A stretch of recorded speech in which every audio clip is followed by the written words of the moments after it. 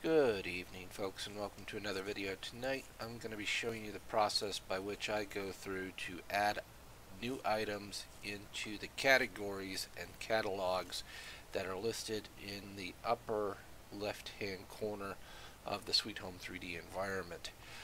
Tonight I need to go get some items from a 3D website, which is part of the free resources made available to those of us who use this software. Those of us that have been using this for a long time probably already know how to do this. This video is geared more toward the new user and the intermediate users. I am no expert by any chance, but this is just how I go about doing this. This might save someone some time and hassle trying to figure out how to get this in there. So what we're going to do is on the 3D Home website, if you've come in here before and you've gone in through and you've clicked under support for 3D models, it brings you to this page. Under this page is a listing of the libraries that are available, as well as other websites where you can get free 3D items. The site I prefer to use myself is the Trimble 3D Warehouse, which is actually now SketchUp, which is from Google and is part of the Google SketchUp family. Tonight, in my case, I need to get some I-beam wooden joists, and the ones I am going to be using for my design are from a company by the name of Weyerhaeuser, so I need to see if Weyerhaeuser has them. So we're going to select Weyerhaeuser in our search. We're going to hit search, and there they are. We're going to open this up, and for my needs, I need one particular I-joist, and that's going to be this one here at the bottom, the TGI 230, which is a 9.5 inches tall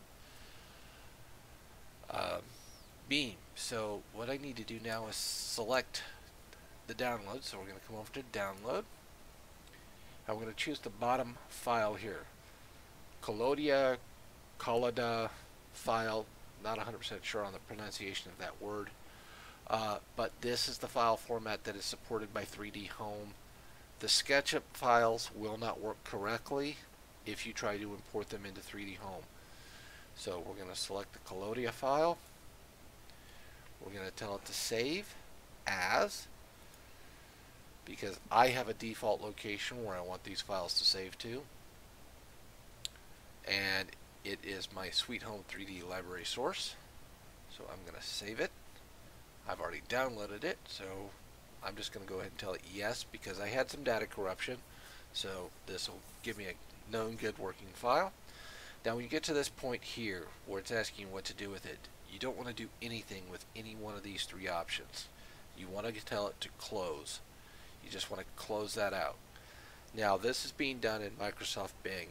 If you are inside of Google Chrome, you may get the option to automatically open it, or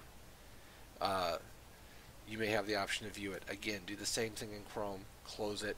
Don't do anything with it in there, because what it's going to do is it's going to recognize that zip file as a standard zip file and try to open it and expand it, and that's not going to do you any good. You don't need to open it.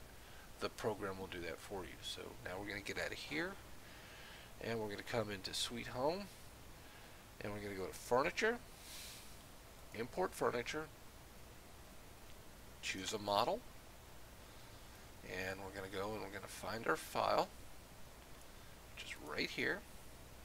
We're going to tell it to open. We're going to tell it to continue. Now, in this view, I have the ability to make some modifications to it so it lines up with what I want. In this case, what I want is I want my left view to become my front view. So to do that, I'm going to hit the right arrow, and what that's going to do is it's going to move the left view to the front view. And then I can always move it back as well. So this isn't set in stone until you hit that continue button. So we're going to move that to there, because that's the way I want it. And we're going to click continue. And it's going to show us the name, the dimensional information about this item. And then what I want to do is I want to select the button that says, or the box that says add to catalog. And under catalog, we're going to have the category. And under the category, we're going to type in lumber, or whatever you might be downloading or library that you want to create for yourself. In my case, it's going to be lumber. So once we've done that, we're just going to go ahead and we're going to click finish or continue. Then we're going to click finish, and there it is. There is our new item brought into the program, ready for us to use. Now in my case, I need this to actually be 16 feet long. So what I'm going to do is I'm going to double click it, and I'm just going to change its depth to 16 and tell it OK. And there we go. I can now go in and complete the design with a specified beam from Weyerhaeuser under their guidelines using SweetHome 3D. That's pretty much it to adding furniture into your library. Now, if you've made a mistake and you don't actually want that in your library, all you have to do is come back up, select the item itself, right click, and select delete.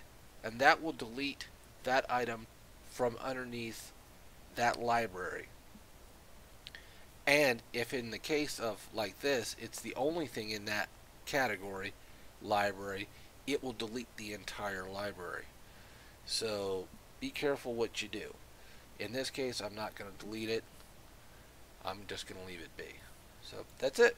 Hopefully you found this interesting and helpful. And if that's the case, that's good. If not, don't know what to tell you. See you next time.